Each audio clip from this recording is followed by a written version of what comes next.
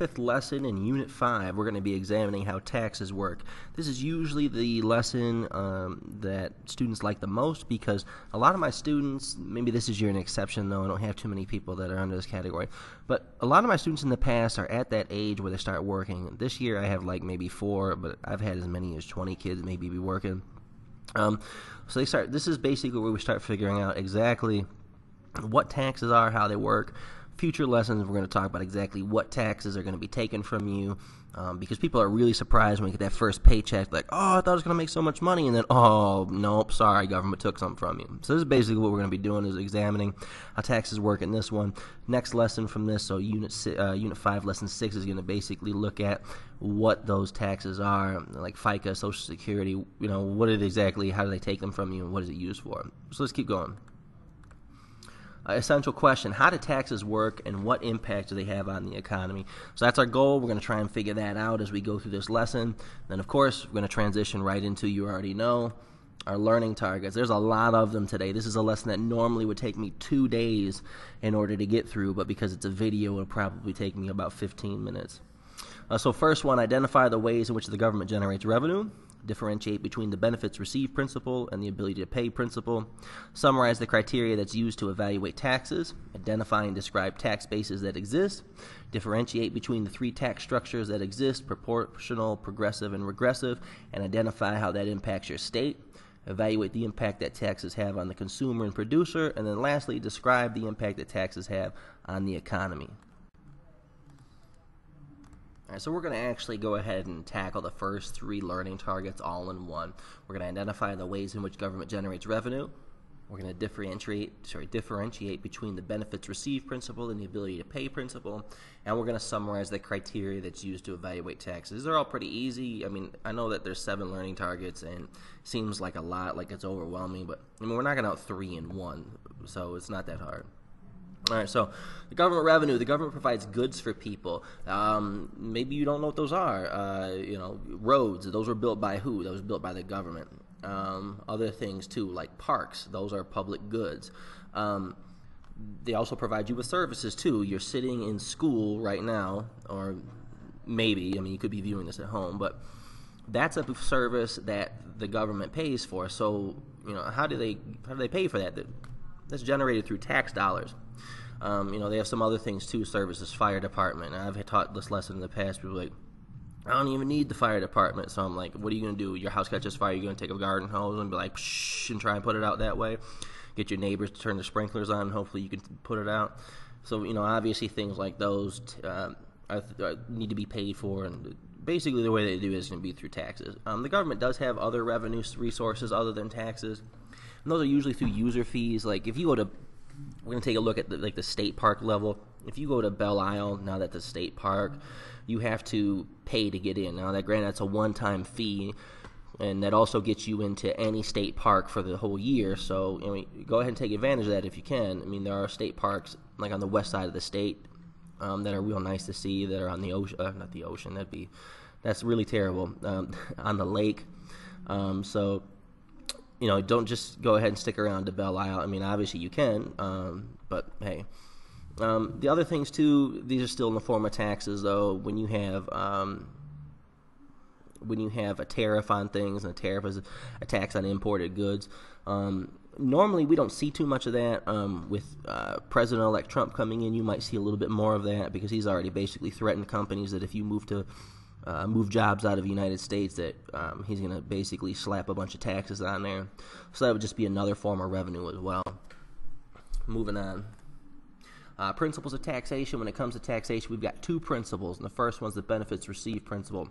You only pay for the benefits that you receive. So the state park one would be an example of benefits received. So if I don't go to a state park, I don't pay that type of taxation or that fee. Granted, we said it wasn't a tax in the previous one, but I'll give you another one. Let's see.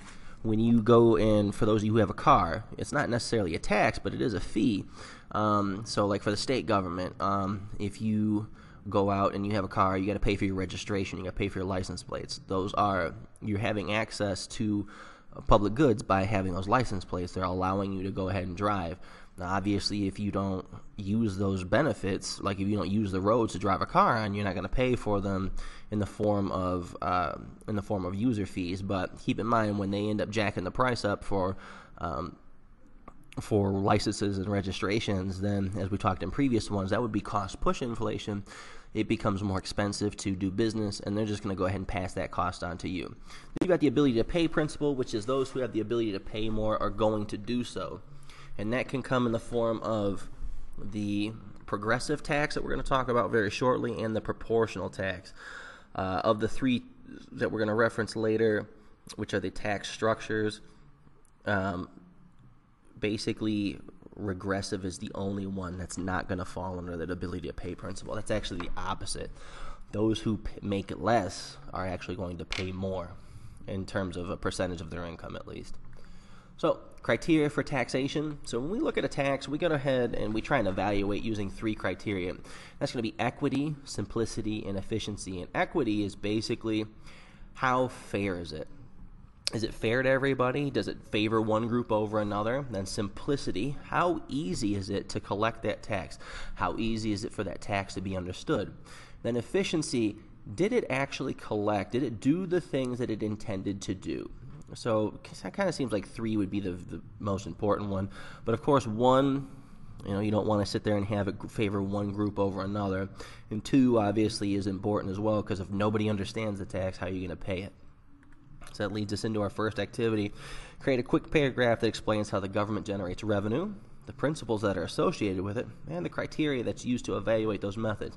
There's also a political cartoon on page 411 of your textbook if you have that. See if you can figure out what the criteria it is that they're making fun of in this particular political cartoon. When you're done, you go ahead and move forward. So let's get doing with that. Learning target 4, identify and describe the tax bases that exist. So 4 types of tax bases exist. We've got the individual income tax. Some might also refer to that as the personal income tax. Now, that is something that you do not have to pay in every single state. Now, as far as the federal income tax, everybody pays that. Nobody gets out of that. But if I move to Florida or Texas, they don't have an individual income tax, so I actually make more money there. So one of the things I try and use for that is you had Sue from the Lions a few years ago. Now, he's with Miami right now. So what I try and explain to students is if you offered Sue $100 million as a Detroit Lions and then Miami offered him $100 million, he would actually make more money with the Miami Dolphins because he would not be giving up part of his salary to the individual income tax. Now, one of the ways that states get around that is because of number 3, so we'll get to that in a little bit. Corporate tax rate, you had presentations that you did. You would have heard about corporate tax, like double taxation.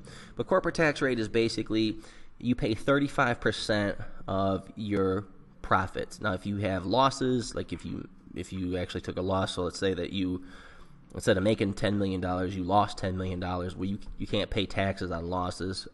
So any particular profit that you make, you'll end up paying a tax on that as a corporation. Sales tax, it's pretty self-explanatory. You basically pay a tax on the items that you buy. Now, there are some exceptions for that. If you go to the grocery store and you buy food, that is not taxed. And one of the reasons for that is they don't want to make it harder for people on low income to feed themselves. Now, if you buy, a cooked chicken or prepared food from the deli counter, that gets taxed because somebody made that for you. That's why when you go to McDonald's, you have a tax on it, or Subway or Pizza Hut or whatever. Somebody made that food for you. But if you just go and you buy cereal and milk and eggs from the grocery store, there's no tax on that. So that leads us to our fourth one. Oh, back to 3, though. Not every single state has sales tax. I think there's 2 that don't. I don't recall which ones they are, but they'd be listed in your textbook. You've got a property tax as well. Basically, what you're doing is you are paying a tax based on the value of your property. The more value your property is, the higher you're going to pay in taxes. So like if you just own land with nothing on it, then the value of your land is not going to be that much. Once you put a house on it, then the value is going to go way up. The nicer the house, the more expensive taxes you have. And those basically are things that are taken care of. Like when we look at how cities get income. That's a big way that cities generate revenue, is through property tax. And what they end up doing is they use a tax assessor. That's someone whose job is to figure out how much is the value of your land and then assess you on it and basically jam you up with some taxes based off of that. So if you ever make improvements to your home, it's okay. Usually tax rates don't change all that much except for when you buy a new house. So like, for instance, I live in a new neighborhood, so a lot of the taxes that were being paid were based off of when the land didn't have any house on it. So people go in there and they pay the first taxes on it, and then the tax assessor comes through and figures out, oh, you got a house on it, and that house is worth $250,000. So we're gonna go ahead and jam you up with some new tax, with a higher tax rate. Not a higher tax rate, but you're going to have to pay more in taxes, because a higher tax rate would mean I'd charge you a higher tax percentage, but that's not really the case. So people were getting outraged, like, well, why did my taxes go up so much? Because they changed ownership, and they went out and reevaluated the worth of your land. When that land was originally bought, it was only worth a couple $1,000s. Now you got a house on it, it's worth $250,000, so you're going to pay more in taxes. So people get upset, but once they figure out why they had to pay more, they still weren't happy, but at least they understood. So we got 4 types of tax bases. 4 types of taxes. I already talked about that. Sorry, I got to delete that slide when we come through and do it again. So let's just do this. Activity 2, create a graphic organizer that identifies and describes the tax bases that exist. So I just basically went through them right here, right? Individual income tax, corporate income tax, sales tax, and property tax. How much of that can you actually do? You can put it in like a modified T-chart that goes across 4 categories. You do whatever you want. It's up to you. It's just whatever graphic organizer you can come up with. And when you're ready to move on from there, you can do our learning target 5. We're going to differentiate between the 3 tax structures that exist, which are proportional, progressive, and regressive. We're going to identify how that impacts your state. So we got 3 types of tax structures that exist. We've got proportional. Now, what you might hear somebody say is that it's a flat tax. That's what it commonly is referred to as. A lot of Republicans try and run on the idea of proportional tax. So proportional tax also feeds into, at least in my opinion, the ability to pay principal. So basically, here's how a proportional tax works. Let's just say it's 10%. Everybody pays the same percentage. So if you only made $1,000, you would pay $100 in taxes. And if I made $100,000, I would pay $10,000 in taxes. So each of us are paying the same percentage, but you can also see that I paid a whole lot more in taxes than you did. Now, progressive taxes, basically the way I try and explain that is the more you make, the more the federal government is going to take, or the state government too. So in this case, if you made $10,000, and this is just me, I'm just using numbers to try and make it easy to understand, but if you made $10,000, the government takes 5% from you, where if you made $100,000, the government takes 20% from you. So not only did I pay more in taxes when I made $100,000, I also had to pay a higher tax rate too. Now, regressive taxes, by the way, proportional tax, a lot of those are... some states can go ahead and have proportional individual taxes, so on income, and then your corporate tax, everybody pays 35% before deductions occur. All right, so to finish up with our last one of the tax structures, we're going to have our third one, regressive. Basically, what that means is that those who make more in income will end up paying less of their income in taxes, and the one main one that you'll all have to pay is when you have a job is going to be the Social Security tax. So how the Social Security tax works is you have to give up 6% of your income up to $115,000 right now. Your book will have a different number in it, but your book is also like a decade old, so it uses old information. So once I get past $115,000 or whatever the new number is these days, it could go up with the new president coming in, it could go down with the new president coming in, it could stay the same.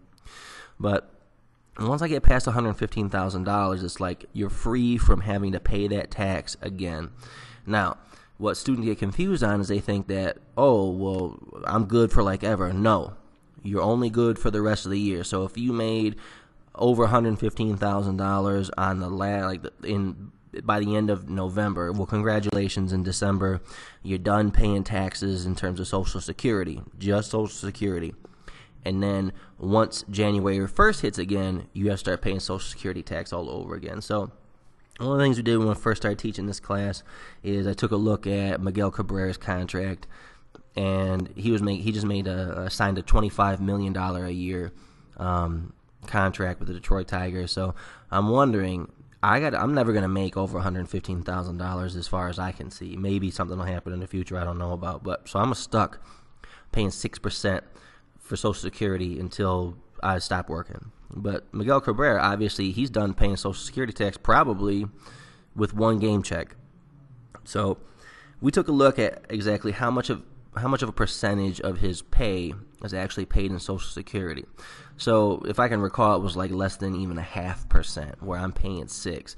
So you can see where he is going to pay more in taxes total with Social Security, but he pays less of his income, like the total percentage of his income, than I do. So, he pays 0.5%, but pays a lot more than I do. And then where I pay 6% and pay a lot less in total dollars. So proportional, you can think of that again as everybody pays the same. We'd be identifying that with the corporate tax rate as well as your some state income taxes. Progressive, that's going to always be an easy one. That's going to be your federal tax and progressive. Social Security, there is some argument that the sales tax is a regressive tax too. I don't necessarily agree with that, but if you have to come up to trying to defend it, like list one or the other, I would just go ahead and say regressive. Okay.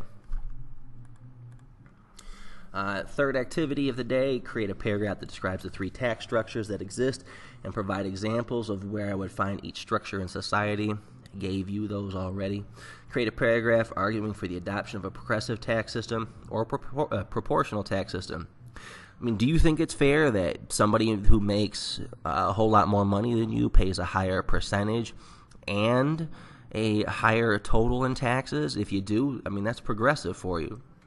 If you think that somebody should pay the same percentage as you, and if that means if they make more money than you, that they'll pay more than you, but you paid the same percentage of your income, then you're a fan of the proportional tax system. This doesn't mean come up with a tax system of your own. Just try and create an argument for one or the other. So give you some time for that, or you can take time for that. It's a video. You can just pause it and do what's necessary. And then we can move on to the next part, which is learning target 6. We're going to evaluate the impacts that taxes have on the consumer and the producer. So when we're talking about the impact of a tax, we're talking about the incidence of a tax. And the incidence of a tax is the final burden of the tax. So taxes impacts producers and consumers differently. Now, when we're looking at incidence of a tax, we basically look at inelastic goods and services. If it's inelastic, I'm throwing out a term you need to know from back in your supply and demand days. So we're talking like back in October, I think I covered this. So an inelastic good, in case you don't remember, basically is it's a good or service that does not have a lot of substitute goods for it, and it tends to be a necessity. So if you tax something that I need, let's say you tax medicine, I'm not going to sit there and go and find an alternative for it, because it probably doesn't exist. Like if you threw a new tax on insulin, there's no substitute goods for insulin. I can't go out and buy a different type of medicine that's going to do the same thing.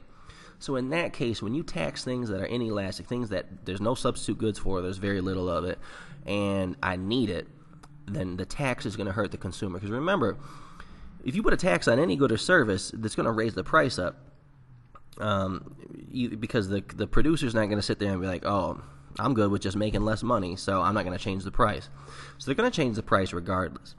So if it's an inelastic good, going to hurt the consumer. Now, an elastic good is going to hurt the producer. If you went ahead and, I don't know, you put a new tax on SUVs, so like Explorers and Escalades. Well, there's plenty of types of substitute goods for that. I go buy a car. I can go buy a truck. I can go buy a minivan. I don't want a minivan, but I could. There's plenty of different substitute goods for that. So it's going to hurt the producer. So the demand for those goods and services are going to drop off drastically because people don't want those goods and services. because they have become more expensive, and you have something else that you can go ahead and buy in its place. So if it's a inelastic good, incidence of a tax on a good or service, it will fall on the consumer. And if it's a elastic good, it's going to fall on the producer. So summarize how taxes impact both producers and consumers and how they affect the economy. So really we're just basically looking at, can you tell me about the incidence of a tax? Can you tell me when incidence of a tax would fall on the consumer? And can you tell me about when an incidence of a tax would fall on a producer? When you're done with that, we can move forward. So we've got learning target 7. It's going to be our last one. Describe the impact that taxes have on the economy. So any tax placed on a good or service will cause the supply curve to shift to the left. So think back to your lesson on government regulation. So that would be back in chapter 5 when you had supply. So anytime the government goes ahead and increases the cost of doing business, it becomes more expensive to make the product, and so because of that, I can't make as much as I used to. So a producer may choose to make a different good or service because the taxes could make their original items less profitable. If you're going to tax something so much that I end up selling a whole lot less of them and my profit is very little, well, why would I continue to make that product? I wouldn't. I would go and find something else that's not taxed so heavily and just go ahead and make that. I mean, it's not exactly an example, but if you're familiar with Stroh's ice cream, I mean, they were kind of forced into changing it because they used to be, and they still are now, they used to make beer. But they made beer when they started out. They were before Prohibition had occurred. So when Prohibition occurs, they're like, well, I can't even make beer anymore. What am I going to do? So they allocated their resources. They took their money and started making something else. So when you tax something too much and it makes it hard to sell, they're going to go ahead and allocate their resources and make something else. So again, businesses are always out to make what's more profitable. I mean, you don't see Sony making PlayStation 2s anymore because no one wants to buy them because they're not very profitable. But then again, that's not because of government regulation. That's just a different decision. Productivity and growth. High taxes on interest and dividends cause people to invest and borrow less. So when people invest less, that means that they're spending less money because like an example of an investment. If a company's going to invest, then like investing would be creating a new factory to build cars in. Borrowing money. If I can't borrow as much money as I used to because there's taxes on it involved in it, then I'm not going to spend as much money as I had previously. And high taxes on income can discourage work. You have people who even in high school, they wonder, why do I keep working when you take so much money from me? So the higher you make taxes, the less people want to work. You might sit there and go, well, I'll just work more hours. But at some point, you start to maybe believe that it's not really worth your time because you'd rather have your leisure time. You'd rather be at home doing whatever it is you want to do rather than being at work. High taxes can result in an underground economy. I'm going to go ahead and just work. I'm going to cut grass and I'm going to shovel snow. And I'm going to do all these things, and I'm going to hide my income from the government. Remember, that goes back to gross domestic product on why they can't exactly track why it's not perfect. So people start doing jobs that they don't report income to the government because they want to keep all their money. You might hear of individuals who work a job, and they say, well, I get paid under the table. That's just a term for when people get paid, but they don't actually get like a paycheck in terms of where they have deductions taken out of their check. And we'll get into deductions in a different lesson, but basically working under the table is I work for cash and I don't pay any taxes on it. That's considered underground economy as well. So economic behavior. Government does try and encourage and discourage the activity of people through tax incentives. Rebates for buying energy-efficient appliances or windows, fuel-efficient cars. There was like that Cash for Clunkers program that was out not too long ago. So they do try and encourage some type of economic activities. And then they also try and discourage some things too, like the bottom here, it says sin taxes. So those are taxes that they place on things that it's not illegal to do them, but they try and discourage people from doing it. So liquor has a tax on it. Tobacco has a tax. Tobacco is always getting taxes raised on it. I mean, I've sat there at a gas station pumping gas, and somebody from Kentucky comes up and starts complaining to me about how high cigarettes are. And of course, I'm just looking at them like, great, I don't really care. But again, we're not trying to make them illegal, but we're trying to prevent them. So, like in states where marijuana is legal, you have a high tax on it. because it might be legal. They're not trying to encourage you to do those things, but they're going to tax it anyways. You have some things like tax breaks, too, to try and open up businesses in low-income areas. If you look at the president-elect coming in, some of the platform he ran was, he's trying to bring in businesses to places like Detroit or other urban areas that are suffering with unemployment. And one of the ways he's proposed doing that, and this isn't just him, it's not like Donald Trump was the first person to do this. People have run on this platform for like ever. He's going to give them or they're going to get a tax break. So I'm going to pay less in taxes. So we go ahead and we build jobs there. We did that for the movie industry in Michigan. For a while, we gave a bunch of tax breaks to companies to come in and film here. And then once the governor decided to take that tax break away, those companies stopped filming in Detroit and in the Michigan area and went to other states where the taxes were more favorable. So that's something that you have to keep in mind too, because when you raise taxes on businesses too much, they can go ahead and move to other states. So like California has lost businesses because California loves to raise the taxes. They are very deep into trying to raise taxes at times.